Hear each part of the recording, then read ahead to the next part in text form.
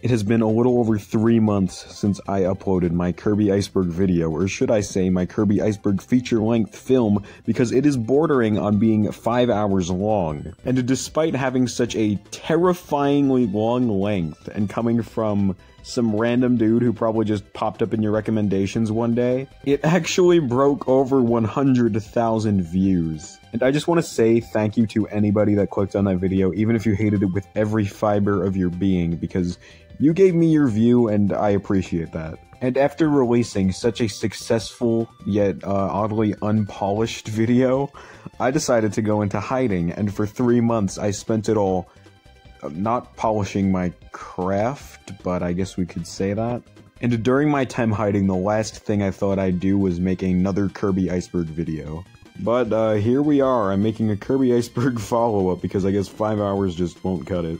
I just want to say this right now, I am not an Iceberg channel and I have no plans on becoming an Iceberg channel. The reason why I made the original Iceberg image was mainly because icebergs just kind of captivated me at the time. The concept was interesting, the stuff on some icebergs was interesting, so I decided to take a shot at it. And the reason I made the original Iceberg video was because I wanted to pursue video making for a while, and I figured that would be the best way to get into it.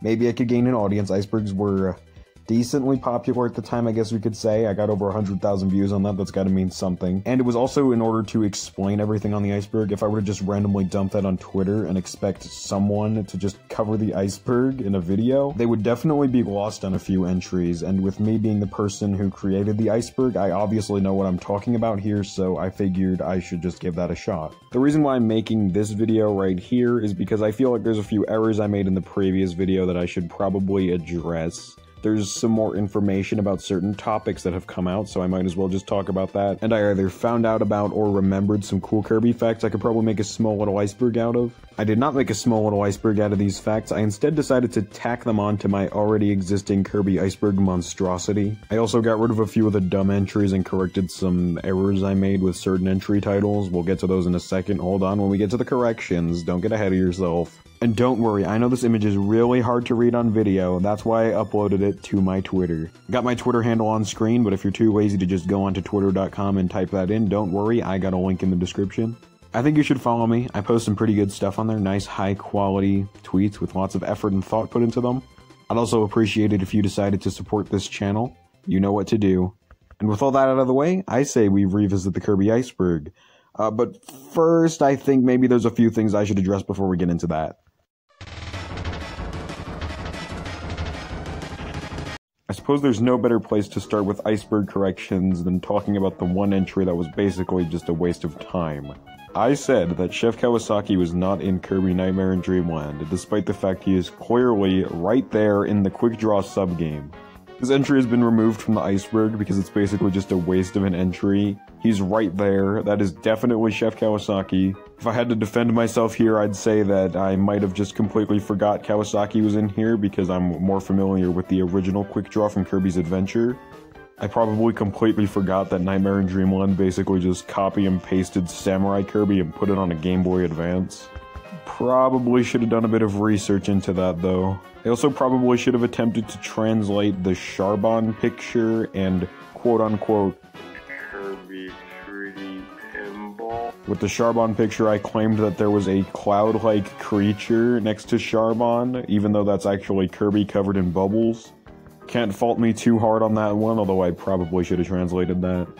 But for the second one, oh my god, Kirby 3D Pinball. Where do I even begin with this? I took that off of an eBay listing. I knew that this game was not called a 3D Pinball. I had it. I could take as many nice, high-quality shots as I want, and I could translate any one of those. But for some reason I didn't, so I guess vent your anger to the guy on eBay is what I would say if he didn't just delete his listing. Maybe he was ashamed he called it 3D Pinball, I don't blame him. I suppose you also can't fault me too hard on claiming that Acro's tail or fin or whatever is behind the Kirby monstrosity used on the perfect and all minigame screen in Kirby 64. In all honesty, probably should have just consulted a video.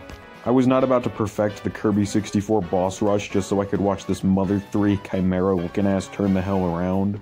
I also made a small little goof talking about Arcana, the SNES game where Kirby made his real first appearance. I had the audacity to say that this game came out in 1999 when it actually came out in 1992, and then immediately after go and call this the first appearance of Kirby. Like, how did I not catch that? Now, these next three aren't really corrections, it's more of what I probably should have elaborated on a little more, although not, like, to the point where it becomes a deep dive. I had no idea why Capsule J was removed from Kirby Superstar Ultra, and it turns out the reason might be because it looks like the character Twinbee from the titular Konami shoot-'em-up series. I've heard of Twinbee probably like 2-3 times at most, and I played it on Nintendo Switch Online, even though I don't remember doing that. I played it for like 2 minutes. Being someone so unfamiliar with the Twinbee series, it makes this picture look actually quite scary. It looks like Capsule J with a mouth. I do not like it. Capsule J, you are not you when you're hungry. Have some Super Mario 3D's gummies. There we go, old buddy, looking much better now. I'm sure if they really wanted to, HAL could just bring Capsule J back from the dead. What's Konami gonna do? The series has been dormant since 2013. Besides, Konami probably wouldn't sue. They're busy pouring all their money into their next Castlevania slot game. I also put in like the very bare minimum amount of effort when it comes to explaining what Baton and Top do. I don't know about you, but I think that the ability to control your opponent and cut through surfaces are pretty important. And finally, I probably should have mentioned that Backdrop Kirby looks super similar to Fighter Kirby when talking about the Nightmare in Dreamland box art. I am in no way wrong saying that that is Fighter Kirby on the box art. That artwork has been established as Fighter Kirby artwork from the anime, and as you can see, he is kicking there. Why would Backdrop Kirby be kicking? It's called Backdrop, not Kick Kirby. Now, speaking of Kick Kirby, does anyone remember that game, or is that just me? Okay. You don't get Kirby copy abilities that are more similar than Fighter and Backdrop. They have practically the same design. For crying out loud, Nightmare in Dreamland's Backdrop Kirby sprite is literally the exact same as the Fighter Kirby sprite used in the flagship titles. I completely understand why one would think that this is Backdrop Kirby, but no, this is definitely Fighter. And there's the corrections, so be sure to keep these in mind the next time you go on my tubular Kirby Iceberg video. And if you have not seen my Kirby Iceberg video, I suggest you check it out now. You are watching the second part. I don't see why you wouldn't watch the first one, even if it is 5 hours long. 100% of people came out of that Kirby Iceberg video learning something new. If you do not learn something new, I will give you your 5 hours back. I cannot give you 5 hours back. Therefore, you will learn a new piece of Kirby knowledge. That is a promise. And now we get into the real meat of the video, but before we start covering the all-new entries, there's a few deeper dives we need to get out of the way first.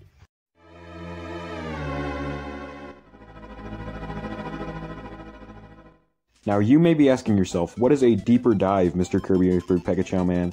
And to that I say, a deeper dive is further looking into a topic after I learned more information after the Iceberg video was posted.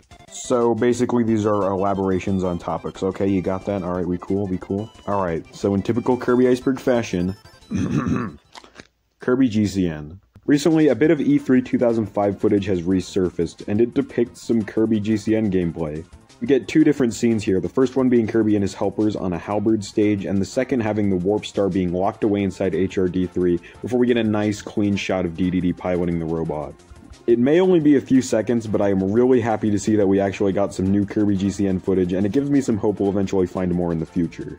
King DDD drooling while eating. Not exactly the classiest topic to return to, but I did leave out a major point in the King DDD drooling while eating lore. I know who the artist is, and they exposed themselves on Twitter because someone asked a question. What's the biggest impact you made on the internet? I am the reason Nigel Thornberry became a meme, and I also made this GIF. And the artist, whose name is Mao, Twitter handle @Pekachow1. Okay, sorry, I couldn't help myself. I'm not telling you their Twitter handle, but you should probably check mine out, just saying. Okay, back on topic, the artist decided to say King DDD drooling while eating, along with supplying some pictures of the Sears listings and some of the items in question. And this caused the Twitter user Volt the Raichu to initiate a conversation. Alright, so I think this might give us a little more insight into the King DDD drooling while eating lore as well, so I might as well narrate this conversation. Ahem. Okay, but why? But why not?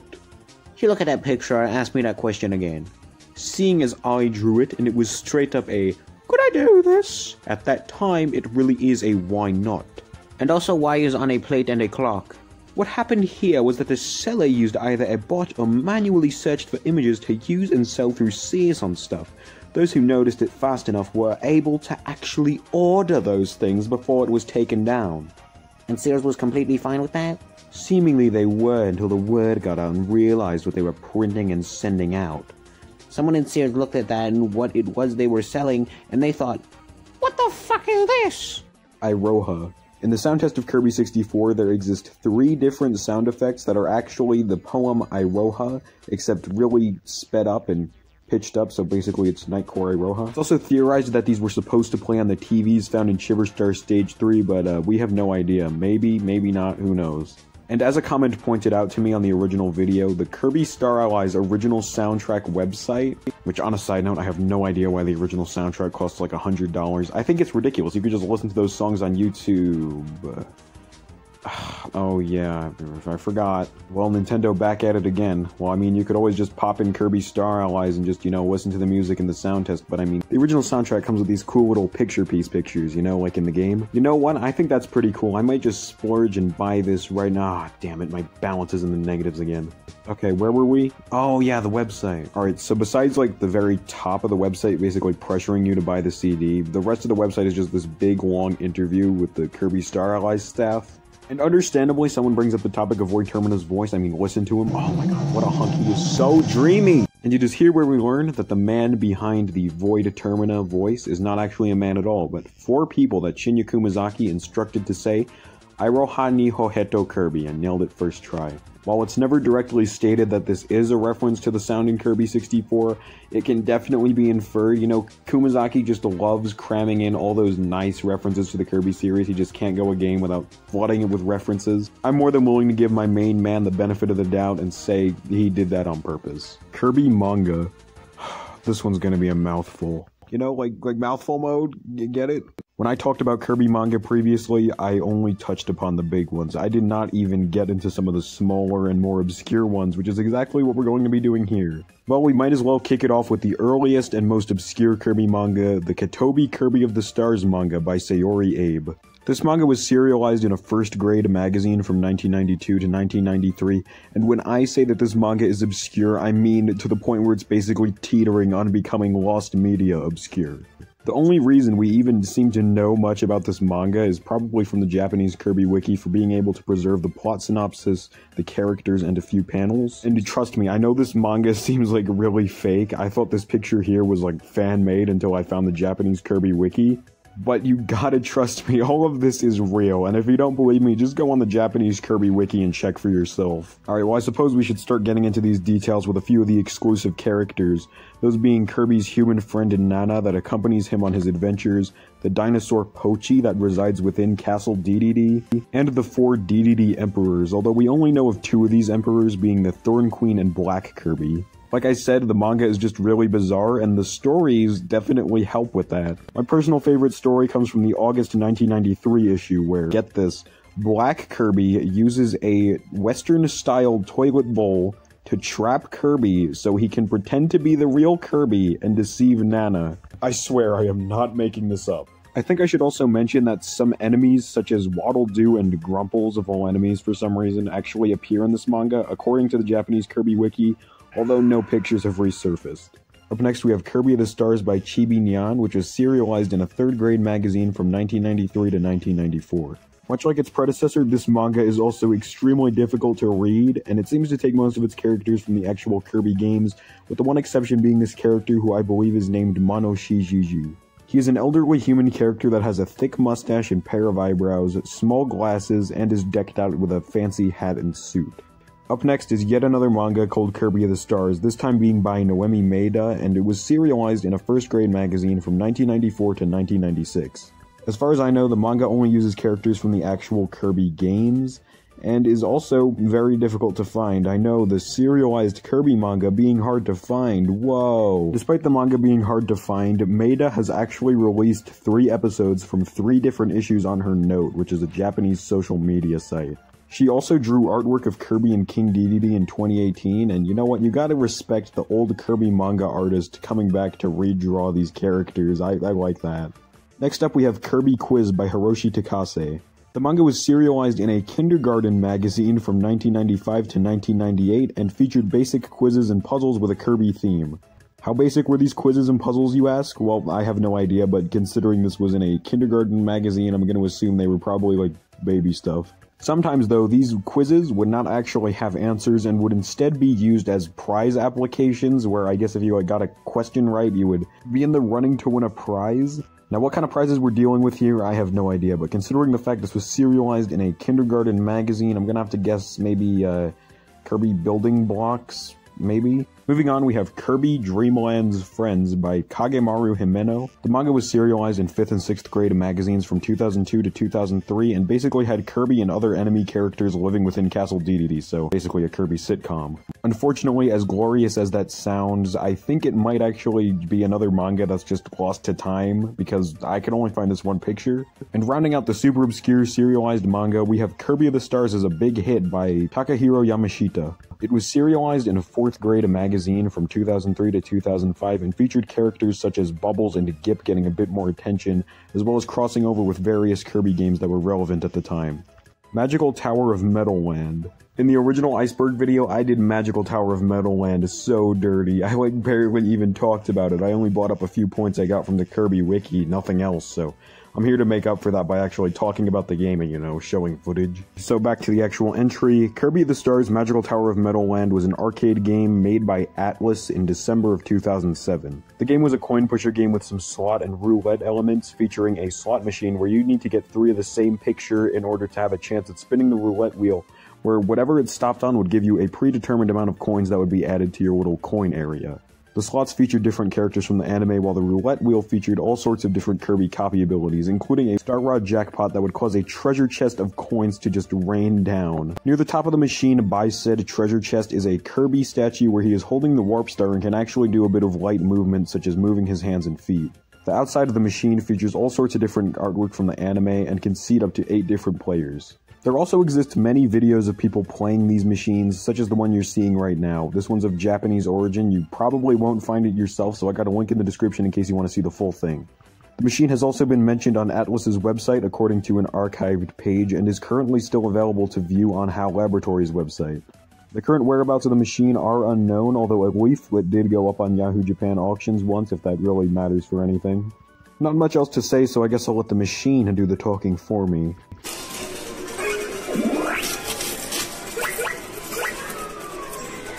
Oh yeah, did I mention that around Halloween some arcades would actually give the Kirby statue a little hat and put some clings all over it? I just thought that was neat. Kirby of the Stars Poo Poo Poo Adventure. Alright, so I want you to take a nice long look at this Donkey Kong game. You notice anything? Once you get past the initial shock of realizing this thing has the Donkey Kong Country cartoon brand attached to it, because that show was just ungodly popular in Japan for some reason. Those of you with a keen eye may actually notice that this is the exact same game as Kirby of the Stars Poo Poo Poo Adventure. This means that much like Egg Catcher, Poo Poo Poo Adventure is a reskin of a different game, this time being made by Takara. Whatever the original version of this game is, I have no idea. I highly doubt it's the Donkey Kong one. I tried doing research, I couldn't find any results, but the original Mr. Mouth was a Pac-Man game, so it's not entirely out of the question. Oh, Mr. Mouth, you say? Well, I guess we could call him Mr. Mouthful Mode, am I right? Alright, there is still one more deeper dive that needs to be done here, but I am saving it for last because it might just be the most fascinating deeper dive here. So much information has been uncovered since my original Kirby Iceberg video about this topic, so I figured it would be best just to save it for last. So, let's go on with the new entries now, shall we?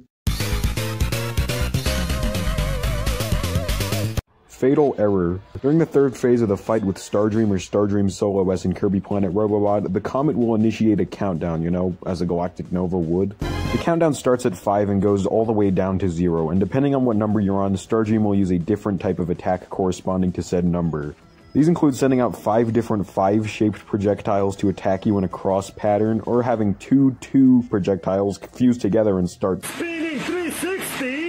After the number transition attack, Stardream will pit you against one of the many objects that can be found on the Galactic Nova from Kirby Superstar, and what you're supposed to do is defeat the object and use the capture inhale to take in any debris and then fire a planet buster to deal damage to Stardream. However, if you don't defeat Stardream in time, the countdown will eventually hit 0, causing Stardream to send out a message that reads "Go."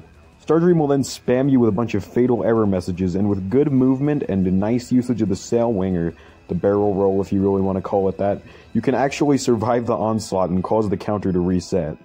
What exactly fatal error means is unknown, but considering that the Galactic Nova from Kirby Superstar had a countdown for a wish, it would only make sense that the same applies here, which leads to a rather morbid theory that the fatal error message actually applies to Haltman's wish to see his daughter Susie again. Haltman's main motivation for building Stardream was to see his daughter Susie again, who unknowingly to him was right there as his secretary the whole time. The reason why the countdown suffers from a fatal error at the end is because the wish is just kind of pointless considering Susie is right there. Although Haltman did have no idea and, well, he never learned that. He just kind of died, not knowing where his daughter was, but what are you gonna do? That's Kirby lore for you. Kirby's Adventure canon icon. Deep within the files of Kirby's Adventure lies a little spot where all the ability icons stay. It's called the Icon Jacuzzi, and whenever any ability icon needs to, come out and serve its intended purpose in the game, it comes out of the jacuzzi, but rumor has it that there is one icon that actually drowned in the jacuzzi. This icon is called the Cannon icon, and as you probably could have guessed, it features Kirby inside of a cannon with a lit wick just slowly getting over to that cannon, ready to just send that boy into orbit. The most interesting thing about this icon is that it's actually not entirely unused. It actually does show up in the mix roulette for a split second, and oddly enough, despite the fact that most versions don't feature this icon being used whenever Kirby sets foot into a cannon, the European and French versions actually do, as well as the game's 3D Classics re-release on the 3DS. Roughneck Kirby. Roughnecks, also known as Cue-Balls prior to Generation 4, are a trainer class from the Pokemon series, and they're usually depicted as big bald men wearing leather jackets. One Roughneck by the name of Kirby can be found in Route 209's Lost Tower in Pokemon Diamond, Pearl, Platinum, Brilliant Diamond, and Shining Pearl, where he fights you using only a Cleffa. Going off the guy's name, appearance, and Pokemon of choice, it's pretty clear that this guy was a reference to the main man himself. Not to mention that his team kinda sucks. Donkey Konga. Donkey Konga was the first installment in a trilogy of rhythm games for the Donkey Kong series that were developed by Namco and released for the Nintendo GameCube, making use of the console's DK Bongo's peripheral to play music. One interesting thing to note about Donkey Konga is that the American, Japanese, and European releases all feature almost entirely different sets of songs. Another interesting thing about Donkey Konga is that most of the game's tracks are comprised of either licensed songs, which, can definitely be quite interesting. And just a reminder, this is canon, I guess. Or songs related to Nintendo properties, and Kirby just so happens to be one of those properties featured. There are two Kirby songs, one featured in the Japanese version and the other featured in the American version, both being intros to the anime, with Japan having Kirby, the anime's second opening,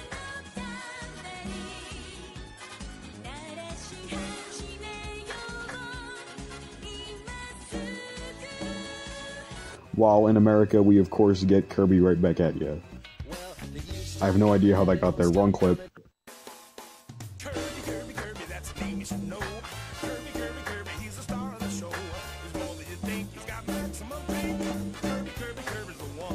Unfortunately, they used the version where they cut the "How Can I Help You, King DDD" for the instrumental, which is kinda lame, but I guess it will suffice. Still better than what Europe got. Taiko no Tatsujin. Looks like Donkey Konga isn't the only drum-based Namco-developed rhythm game to feature a reference to Kirby. That's basically a rundown of Taiko no Tatsujin, besides the fact it's just immensely popular in Japan. I swear, Taiko has had some interaction with basically every single big franchise in Japan. It is ridiculous. Wait, is that Sonic 4? Like Sonic the Hedgehog 4 Episode 1? No. No. I mean, when you can collaborate with McDonald's not once, but twice, you must be the next big children's movie coming out, or you're just one step closer to world domination. While we're on the topic of things Taiko has collaborated with twice, how about those Kirby collaborations? The first collaboration was in the game Taiko no Tatsujin, Dokodan Mystery Adventure, where Kirby and King Dedede can be unlocked as battle members. The second was in Taiko no Tatsujin Yellow version, where you can unlock Kirby and Meta Knight costumes by clearing the songs Kirby's Dreamland Medley and boarding the Halberd respectively. Amy Birnbaum. Amy Birnbaum was a voice actress that once worked on the properties of 4Kids Entertainment before they, went down. Some of Birnbaum's roles include Max from Pokemon, Charmy from Sonic X or Spikehead. Fuck Spikehead. However, you might not have known that Birnbaum actually played Kirby for a few seconds in the anime's first episode. While dubbing Kirby right back at you for Western audiences, 4Kids saw no reason to dub over Makiko Omoto's lines as Kirby because he's usually just speaking in his own language, and well, I guess his occasional bouts of saying, Japanese words somehow slipped by the 4Kids Japanese culture detector somehow. But the Japanese culture detector did manage to catch one moment from the first episode where Kirby is saying the names of Tiff, Tuff, Lololo, and Lalala, or Fololo and Falala as they're called in the dub for some reason. Obviously, all the characters have different names in the original Japanese version, so 4Kids had Birnbaum dub over Kirby's lines. Here's a clip of the redubbed lines, just to notice how Kirby sounds different at the start of the clip than he does at the end. In case you were wondering, my name's Tiff. Name Tiff. Name Tiff. And I'm her brother, Tuff. And we're their friends, Fololo and Falala. Fololo, Falala? Guess Kirby must be a baby warrior. Hey! Out of my way! I'll get that monster!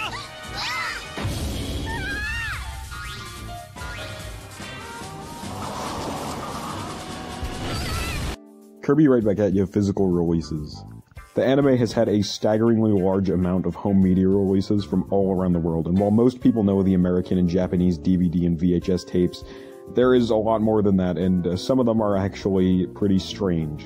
Starting with the anime's country of origin, Japan had 34 different VHS tapes released that spanned the anime's full 100-episode lifespan, each VHS containing 2 to 3 episodes on it. They were also split into 3 different series, with the first series covering the first 7 volumes, the second series covering the next 7 volumes, and the third series just containing everything else. The first 12 volumes also had DVD releases, and there was also a special one-off DVD called the Perfect Circle Collection, which contained episodes 13 and 49. Up next we have the anime's American releases, with our first stop being a collection of 3 DVDs, which also had VHS tape releases, that covered the first 9 episodes of the series. Each volume contained 3 episodes and was named after one of the episodes featured within. Additionally, there was also a cancelled Volume 4 titled Escargoon Squad that would have covered the next 3 episodes, but interestingly enough, it was actually cancelled. There was also a box set called the Kirby Collection that bundled all 3 volumes together. There was also 2 DVDs that were a part of 4Kids' DV double shot line called Ice Kirby and Cook Kirby, both featuring 2 episodes that had respective abilities. There was also a Fright to the Finish DVD that had episodes 96 to 100 all condensed into a feature-length movie, with episode 26 as a bonus feature, as well as the first 14 episodes being distributed evenly between 2 DVDs titled Kirby's Adventures in Cappy Town and Kirby, Cappy New Year and Other Adventures. Some of the more obscure ones from around the world include the Brazilian DVDs, which include the first 4 episodes of the otherwise almost entirely lost Brazilian dub, 2 Chinese DVDs that contain the first 26 episodes, and my personal favorite, the 3 Serbian DVDs that contain the first 15 episodes and look absolutely hideous. The amount of random Kirby art just slapped onto these DVD covers is ridiculous. I don't even know what to say about these. These are just so strange. And I guess if you really want to count these, a Famitsu bonus DVD from 2003 contained the Kirby of the Stars pilot, and Kirby's Dream Collection contains episodes 1, 60, and 72. Kirby 64 test stages. Making use of certain codes and inputting them into a Game Shark, you can actually access a few different stages in Kirby 64 that were designed to test certain elements of the game. These include Abe 200, a room where you're just trapped in this green box area and Adeline is just there to paint you a Maxim tomato, Abe 100, a giant flat stretch of land containing various different types of terrain, Test 1, a room where Kirby simply just falls endlessly down a gray void, Test 2, a wide open area with this overly bright checkerboard grid in the background, Item 01, a very long room that contains many different types of food and stars, along with some blocks and water that lack any sort of collision. Break Test 01, a fairly basic room with this really nasty looking broken white wave texture that's just repeated in the foreground. And Exercise 0, which allows me to live my childhood dream of playing the Kirby 64 demo stage. I don't know why I wanted to play that so bad, I just really did. Maybe it was something about the checkerboard. It's not exactly the pinnacle of level design. Starlight Children's Foundation. The Starlight Children's Foundation is an organization dedicated to helping ill children, and in October of 2011, they actually had a collaboration with Nintendo to promote Kirby's Return to Dreamland. Thankfully, the website for the collaboration is still up, and the page reads, "Hey Kirby fans, to celebrate how Kirby, trademark, uses his super abilities to overcome obstacles and defeat his enemies in the Kirby's Return to Dreamland game, Nintendo is teaming up with the Starlight Children's Foundation. The Nintendo sponsorship of Starlight Fund Centers to select hospitals across the country demonstrates the power of helping others. You can print a free coloring sheet, have your children do their best artwork, and then send it in to Nintendo. They are updating a slideshow regularly on their site. Maybe your child's artwork will appear." So basically think those magazines where you'd send in the pictures to the magazine so it could get featured in the gallery section, but it would get lost in the mail and you wouldn't be chosen, but with Kirby coloring pages, and the magazine is Nintendo's website. It's kind of a bummer I couldn't find too many finished Kirbys. My favorite hobby, besides of course stealing lunch money, is taking the piss out of children's drawings, but I take what I can get. These are some pretty good Kirbys. Stoppy. Stoppy is not just an unused enemy in Kirby and the Amazing Mirror. Stoppy is an enigma. We have absolutely no idea what Stoppy looks like, because when you try to spawn Stoppy into your game using the appropriate code, you get, "Oh, buddy, you're not doing too hot. Someone better get this golem an ambulance." Sometimes Stoppy will jump. That's pretty much it. That's really all he does. He's no Takon, but he's still a very fascinating organism nonetheless.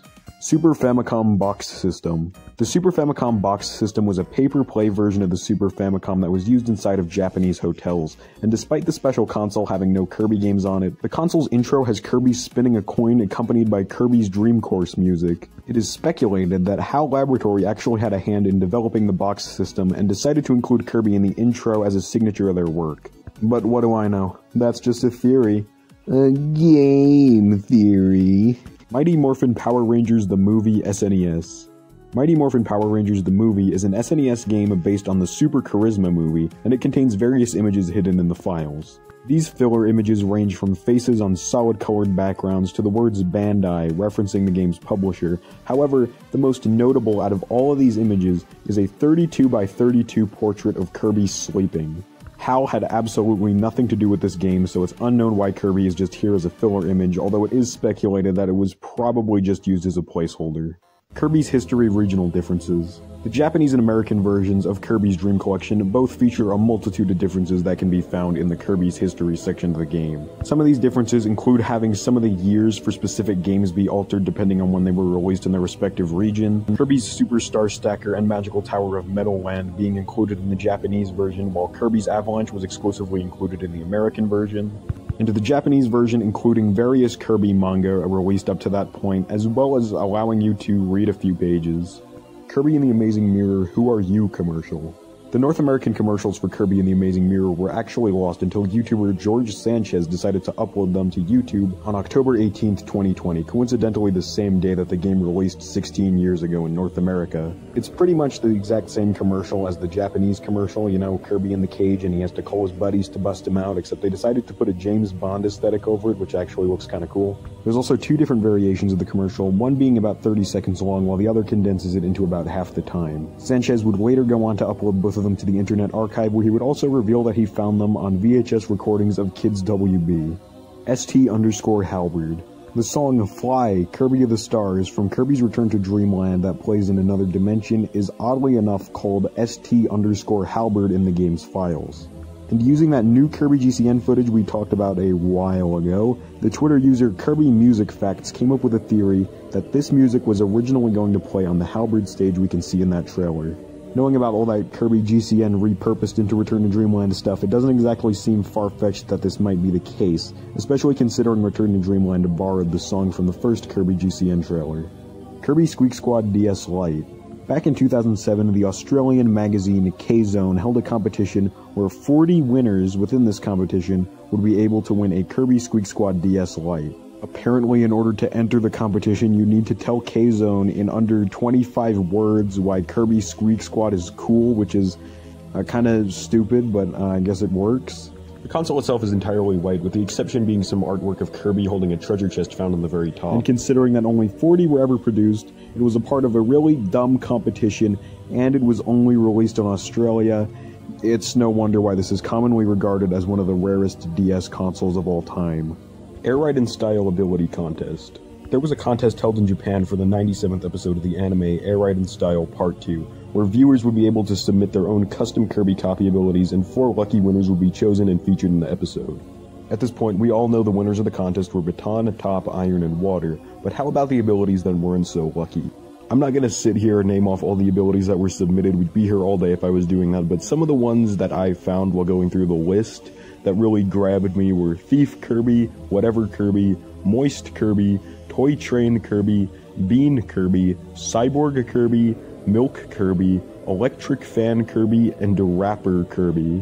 While I'm not exactly sure if most abilities even had any drawings accompanying them or if they were just submitted as ideas, I know that there were 3 runner-ups that did actually have pictures supplied, being Cowboy Kirby, Turtle Kirby, and Traffic Signal Kirby. Toyota Corolla Kirby events. Back in 2003, Toyota Corolla, I repeat, Toyota Corolla, held 3 Kirby illustration events and 1 Kirby coloring event exclusively in Japan. Each event had a total of 3 different possible prizes you could win, and how these events would work is that you'd bring your Kirby drawing to the nearest Toyota Corolla store, hand it in, get your participation prize, come back 1 to 2 weeks later, receive your return prize as well as your drawing, and if your drawing got an excellence award, you could actually get another prize. The first illustration contest ran from January 11th to January 13th, and the 3 prizes in order of value were a seal set, an overlay and pencil set, and a bead cushion. The next illustration contest ran from April 12th to April 13th, and the prizes were a book, a sketchbook, and a cushioned pail can. The third and final illustration contest was held from August 30th to August 31st, and the prizes were a name tag patch, a wall rack, and a carry cart.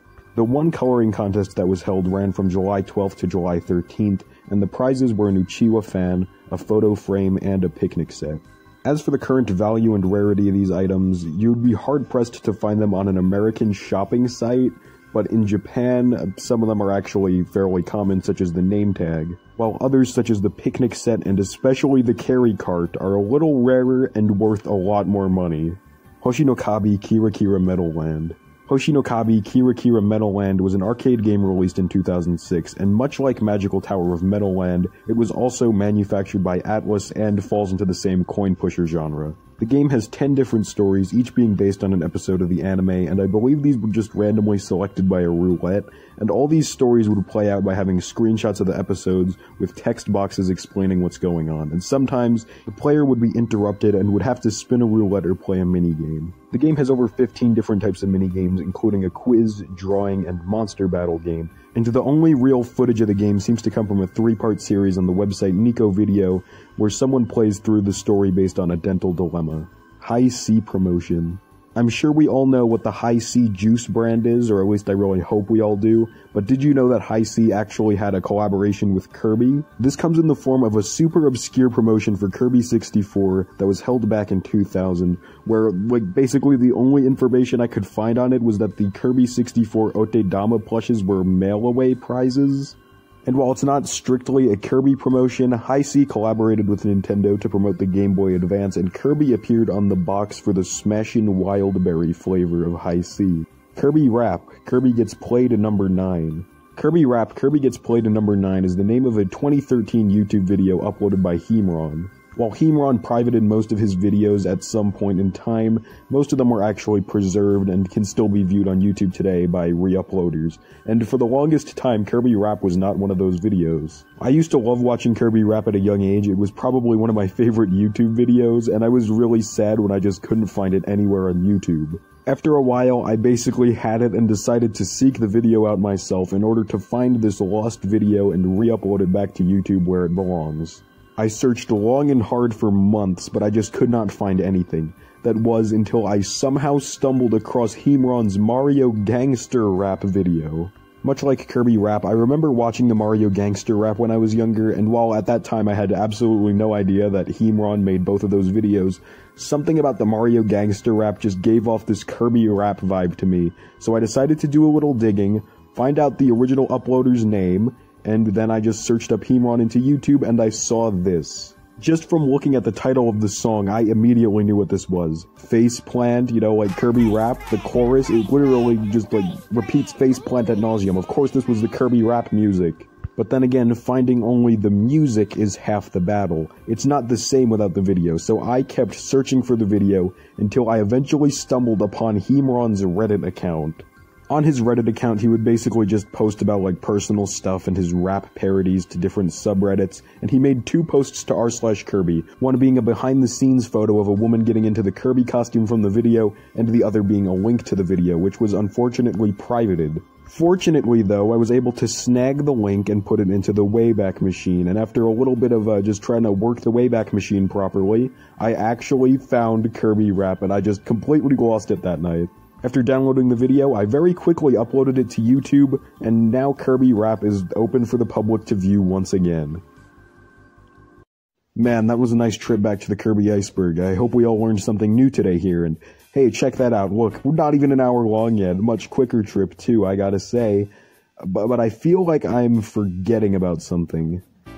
Oh yeah, I still haven't talked about the deepest dive. So let's plunge under the Kirby Iceberg once again. We're gonna plunge where the sun don't shine. And finally, Kirby's Adventure Bath Toys. Remember in the original Kirby Iceberg when I talked about the Kirby's Adventure internal figures? Well, it turns out they aren't internal after all. They were released in blind bags by Tomy, $2.50 yen a pop.